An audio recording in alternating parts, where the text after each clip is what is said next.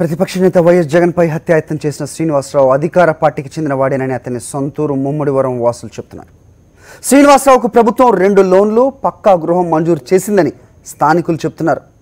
ఊరిలో నేర చరిత్ర కలిగిన వ్యక్తికి ఎయిర్పోర్ట్లోని టీడీపీ నేతకు చెందిన రెస్టారెంట్లో ఉద్యోగం ఇచ్చి అతని ఈ ఘటనకు ప్రోత్సహించారని చెబుతున్నారు ముమ్మడివరం వాసులు.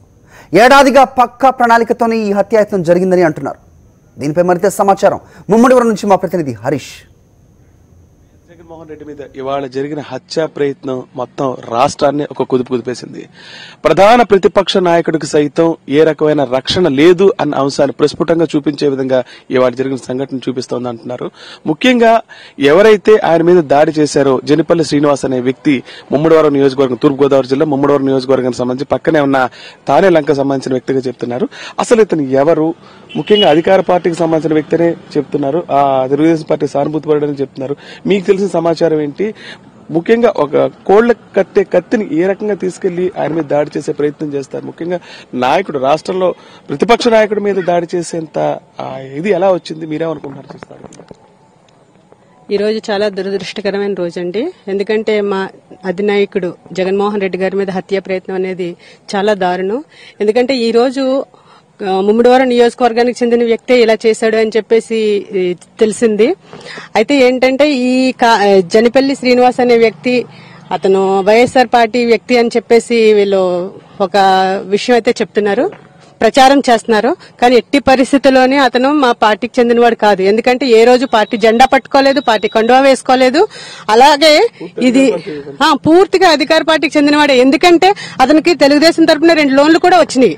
ఆ లోన్లు తీసుకున్న రోజు నుంచి అతను కనిపించడం కూడా కనిపించలేదు. ఇప్పుడు విశాఖపట్నంలో ఎయిర్పోర్ట్ అంటే ఎంత టైట్ సెక్యూరిటీ ఉంటుందో తెలుసు. అలాంటిది అక్కడ మెటల్ డిటెక్టర్స్ కూడా ఉంటాయి. అలాంటిది ఒక నైఫ్ అక్కడికి వెళ్ళిందంటే అది కోళ్లు పందాల్లో వాడే కత్తులు, ఆ కత్తి కూడా ముమ్మడివరం నుంచే వెళ్ళిందని చెప్పేసి మాకు అనుమానం, పూర్తిగా మా అనుమానం. ఎందుకంటే ఇక్కడ అధికార పార్టీకి చెందిన వ్యక్తులే కోడి పందాల పేరు చెప్పేసి ఇక్కడ పెద్ద పెద్ద సెలబ్రేషన్స్ చేస్తారు ప్రతి సంవత్సరం కూడా. అంటే ఇక్కడి నుంచే ఆ కత్తి గాని, ఇక్కడ నుంచే ఆ హత్యకు కుట్ర పన్నిన విషయం గాని ఇక్కడ నుంచే వెళ్ళిందేమని మా అనుమానం ఖచ్చితంగా. అది కాకుండా ఈ రోజు గుమ్మడికాయల దొంగ అంటే భుజాలు తడుముకున్నట్టు ఈ రోజు ఇంకా మేము నిరసన వ్యక్తం చేయలేదు, ఒక ధర్నా కార్యక్రమం చేయలేదు, అప్పుడే ప్రెస్ మీట్ పెట్టేసి మాకు సంబంధం లేదని చెప్పేస్తున్నారు. వాళ్ళకి అంత కంగారు ఎందుకండి? ఎమ్మెల్యే గారు పెట్టేశారు, తెలుగుదేశం నాయకులందరూ పెట్టేశారు. వాళ్ళకి అంత కంగారు ఎందుకండి కదా? వాళ్ళు దీంట్లో భాగస్వాములు అయితేనే వాళ్ళు అంత కంగారు పడాలి. వాళ్ళంత కంగారు పడుతున్నారంటే డెఫినెట్ గా ఈ హత్య రాజకీయం వెనక వాళ్ళ హస్తం ఉందని మేము పూర్తిగా నమ్ముతున్నాం, ఖచ్చితంగా నమ్ముతున్నామండి. ఈ రోజు ఒక ప్రతిపక్ష నాయకుడికే సెక్యూరిటీ లేదంటే జెడ్ కేటగిరీ కావాలని చెప్పేసి ఈవెందో మనకి వెహికల్ కూడా చాలా సార్లు కంప్లైంట్ వచ్చింది. ఆయన కంప్లైంట్ వచ్చిందని చెప్పేసి మన బుల్లెట్ ప్రూఫ్ కారు, దాని విషయంలో కూడా మేము ఎన్నో సార్లు మన పార్టీ సంబంధించి కంప్లైంట్ చేసినా కూడా ఇప్పటికీ కూడా ఆయన ప్రొటెక్ట్ చేయట్లేదు. అలాంటిది డెఫినెట్ గా ఆయన్ని, ఎందుకంటే ప్రజల్లో జగన్మోహన్ రెడ్డి గారికి ప్రజాదరణ చాలా పెరుగుతుంది. దాన్ని చూసి ఈ రోజు అధికార పార్టీ భయపడి కేవలం ఆయన్ని తప్పించాలి. ఎందుకంటే రాజశేఖర రెడ్డి గారు చనిపోయి ఇంకా ఆ బాధ నుంచి మేము బయటకు రావట్లేదు. మళ్ళీ వెంటనే ఈయన మీద ఈ హత్యా సంఘటన మాకు ఎంత బాధగా ఉంటుంది. కానీ ఎట్టి పరిస్థితుల్లో అధికార పార్టీ ఇలాంటి జిమ్మికలు ఏమైనా చేసినా మేము మాత్రం ఎట్టి పరిస్థితుల్లో దీన్ని వదలం. ఎందుకంటే మేమందరం కూడా సైనికులు, మేమందరం కూడా ఎట్టి పరిస్థితుల్లో దీన్ని వదిలేదే ప్రసక్తే లేదు. మేమందరం కూడా దీని మీద ఫైట్ చేస్తాం.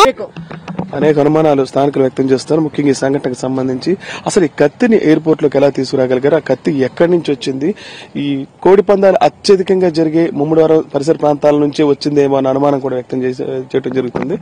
మీరు చెప్పండి, ఏ రకంగా చూడవచ్చు? ఈ రోజు జగన్ అభిమానిని ఒక సృష్టి జరుగుతుంది. ఎందుచేతంటే చంద్రబాబు నాయుడు ప్రభుత్వంలో వైఎస్ఆర్ కాంగ్రెస్ పార్టీలో ఉన్న వ్యక్తికి 2 ఇల్లులు రావడం అనేది చాలా చిత్రమైన విషయం. ఎందుచేతంటే వైఎస్ఆర్ పార్టీ అంటేనే పక్కన పడేస్తున్నారు. అటువంటిది ఇవాళ ఆ వ్యక్తికి 2 ఇల్లు ఉన్నాయంటే ఖచ్చితంగా ఆ వ్యక్తి వైఎస్ఆర్ ముసుగేసుకున్న టీడీపీ వ్యక్తి ఖచ్చితంగా మనం చెప్పొచ్చు.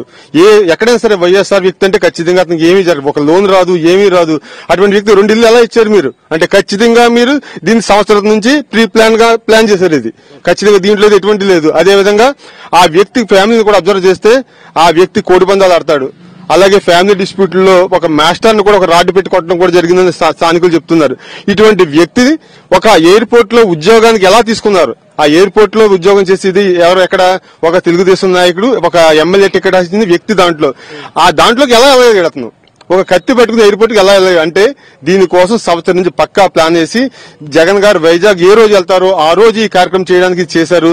ఖచ్చితంగా ఇది ప్రభుత్వం వారు జగన్ యొక్క ఆదరణ ఈ రోజు ఎలా అంటే ఎక్కడ చూసినా ఎస్సీ కులస్తులు 100% వైఎస్ఆర్ పార్టీ కట్టుబడి ఉన్నారు. అటువంటి దాన్ని 2 ముక్కలుగా చేయాలనే ఉద్దేశంతో ఒక ప్రీ ప్లాన్డ్ గా చేసిన తప్పించి దీంట్లో ఏమీ లేదు. దీన్ని ఎస్సీ సోదరులు అందరూ కూడా దీన్ని ఖండిస్తున్నారు. ఇటువంటిది ముందు ఖచ్చితంగా వచ్చే ఎలక్షన్ లో ఖచ్చితంగా మీకు పూర్తిగా ఒక్క సీట్ కూడా రాకుండా ఇంటికి పంపే రోజు దగ్గరలో ఉందని మొత్తం వైఎస్ఆర్ కాకుండా మొత్తం సామాన్యుడు కూడా వాళ్ళ ప్రధానికి తెలియజేస్తున్నాడు. దయచేసి ఒళ్ళు దగ్గర పెట్టుకోండి. ఏం చేద్దంటే జగన్ అది ఒక శక్తి. ఇవాళ మేము జగన్ ర్యాలీ అని ఎవరికి ఇంటిమేట్ చేయకుండా 2000 మందితో ర్యాలీ చేయగలిగామంటే జగన్ గారి యొక్క అభిమానం ప్రజల్లో ఎంత ఉందనేది ఇవాళ తెలుస్తుంది. దయచేసి మీరు ఎప్పుడు కూడా జగన్ అనేది ఒక శక్తితో మీరు మాత్రం పెట్టుకోవద్దని తెలుగుదేశం నాయకులకు గానీ తెలుగుదేశం పార్టీ కార్యకర్తలు గానీ అధినాయకులు గానీ తెలియజేస్తున్నాం. ముందు సంఘటన జరిగింది, ఇంకా ఏ రకమైన నిర్ణయం కూడా పార్టీ కూడా తీసుకోలేదు. ఈ లోపే అధికార పార్టీ తొందరపడి ముందుగానే ప్రెస్ మీట్ పెట్టి మాకేం సంబంధం లేదు అని చెప్పడం ఇది ఏ రకంగా చూడొచ్చు? ఇది నిజంగా చాలా బాధాకరం అండి. అంటే ఇక్కడ ముమ్మడివరంలో ఒక వ్యక్తి, ముమ్మడివరంకి సంబంధించిన వ్యక్తి అనేది ఇంకా నిర్ధారణ అవ్వకముందే అమరావతిలో కేబినెట్ మంత్రి నక్కా ఆనందబాబు గారు ఒక మార్ఫింగ్ ఫోటో ఒకటి రిలీజ్ చేశారు. అంటే ఎంత ప్రీ ప్లానెడ్ గా నిమిషాల్లో ఫోటో వాళ్ళకి ఎలా చేరు. నిజంగా అతను ఫ్లెక్స్ వేయించున్నా కూడా ఆ ఫోటో సేకరించడాన్నే మనం చాలా ఆశ్చర్యకరమైన విషయం. ఎందుకంటే భారతదేశ రాజకీయ పార్టీ చరిత్రలోనే జగన్మోహన్ రెడ్డి అనేటువంటి వ్యక్తి విశేషమైన ప్రజాదరణ కలిగిన అతి తక్కువ మంది నాయకుల్లో ఆయన అగ్రగణ్యుడు. ఆయన్ని ప్రజాదరణ ఎలా తొక్కేయాలా అని చెప్పేసి ఆయన పార్టీ పెట్టిన కొత్తలోనే అనేక కేసులు పెట్టారు. దాదాపుగా 16 నెలలు ఆయన జైల్లో పెట్టారు. ఆయన్ని అణిచివేయాలి అనేటటువంటి నేపథ్యమే. ఆ నేపథ్యంలో అంతకంతకు ప్రజలు రెట్టింపు ఆదరణ ఇచ్చారు. తర్వాత మళ్ళీ ఒక పార్టీ పెట్టి అనతి కాలంలోనే ఒక 67 మంది ఎమ్మెల్యేలను గెలిపించుకున్నాడు. ఆ ఎమ్మెల్యేలలో కొంతమందిని కొనేసి ఇంకా బలహీనపరచాలని ప్రయత్నం చేశారు. అయినా సరే ఆయన ప్రజాదరణ తగ్గలేదు, ఇంకా పెరుగుతుంది. ఇంకా శాశ్వతంగా ఆయన్ని బహుశా ఇంకా ఈ భూమి మీద లేకుండా చేసేయటం ద్వారా మాత్రమే అణచగలిగినటువంటి మరి ఆ ఐడియా ఏమైనా వచ్చి అలాగా ఫాలోఅప్ చేశారేమో అనిపిస్తుంది. ఎందుకంటే మంత్రులు 12:30కి జరిగిన ఈ సంఘటన జరిగి ఇంకా ఏం జరుగుతుందని తెలుసుకునే లోపలనే వెంటనే వాళ్ళు ఇంకా విచారణ జరిగి కనీస ప్రాథమిక విచారణ కూడా పూర్తవకుండానే అతను వైఎస్ఆర్ కాంగ్రెస్ పార్టీ సానుభూతి పరుడని, లేకపోతే ఒక ఫోటోని మార్ఫింగ్ ఫోటోని ఒకటి నక్కా ఆనందబాబు గారు రిలీజ్ చేయడం అనేక అనుమానాలకైతే తావిస్తుంది. తప్పనిసరిగా అంటే వాళ్ళు ప్రీ ప్లానెడ్ గా ఇప్పుడు అతనికి ఇక్కడ వ్యక్తి అతనికి ఉపాధి నిజంగా వైఎస్ఆర్ కాంగ్రెస్ పార్టీ కార్యకర్త అని వాళ్ళు భావించిన అతనికి తెలుగుదేశం పార్టీ నాయకుడు ఉపాధి కల్పించాడు. ఉపాధితో పాటు కొన్ని ఇతర ఆర్థిక ప్రయోజనాలు కూడా అతనికి చేశారు అనేది తేటతెల్లమవుతుంది. కొద్ది ఇప్పుడు వస్తున్నటువంటి వార్తలు ఆయనకి గృహ మంజూరులో గాని ప్రభుత్వ పథకాల్లో గాని ఇంకా ఏమైనా ఆర్థిక ప్రయోజనాలు చేశారేమో అనే అనుమానాలు కూడా ఉన్నాయి. ఇన్ని రకాలైనటువంటి కార్యక్రమాలు చేసి అతన్ని ఒక అభిమానిని ముసుగు వేసి దానికి ఒక దళితుడిని ఎన్నుకున్నారు. ఇది ఒక నాటకీయ పరిణామం కాదు. ఇది చాలా ప్లానెడ్ గా ఏదైతే పట్టుగమ్మగా దళితులు ఉన్నారు అని భావించి ఆ కులంలో నుంచే ఒక వ్యక్తిని తయారు చేసి అతనికి ఒక ఉపాధి కల్పించి అతనికి ఉపాధితో పాటు కొన్ని ఆర్థిక ప్రయోజనాలు కూడా కలిగించి ఆల్రెడీ ఒక ఫోటోను దాన్ని ఆల్రెడీ జరిగిన సంఘటన వెంటనే రిలీజ్ చేయడానికి ఒక ఫోటోను కూడా ఏర్పాటు చేసుకుని ఎంత నిమిషాల్లోనే జడ్జిమెంట్ ఇచ్చేశారు. ఇంకా ఎంక్వైరీ చేయలేదు. పైగా డీజీపీ మాట్లాడిన ఆయన స్థాయి ఆయన మరి అంత నిష్పక్షపాతంగా. అందుకే మేము డిమాండ్ చేసేది ఏంటంటే ఇది ఒక జ్యుడిషియల్ ఎంక్వైరీ జరగాల్సినటువంటి అవసరం ఉంది. ఈ ప్రభుత్వం పరిధిలో ఉన్నటువంటి సిబిసిఐడి గానీ పోలీస్ యంత్రాంగం గానీ ఏ విధమైన విచారణ జరిపి న్యాయం చేస్తుంది అనేటటువంటి ఆలోచన అయితే లేదు. ఎందుకంటే గతంలో కూడా మరి రంగా గారిని ప్రజాదరణ కలిగిన నాయకుల్ని చంపేయడం అనేది తెలుగుదేశం పార్టీకి అనాదిగా ఉంది. ఆయన్ని చంపేశారు, మళ్ళీ ఇప్పుడు ఈయన చంపేయడానికి ప్రయత్నం చేస్తున్నారేమో అని మేము కంగారు పడుతున్నాం. ఈయన తక్షణం ఇది సిబిఐ ద్వారా స్వయం ప్రతిపలికలిగిన సంస్థల ద్వారా విచారణ జరిపించి న్యాయం చేయాలని కోరుతున్నాం.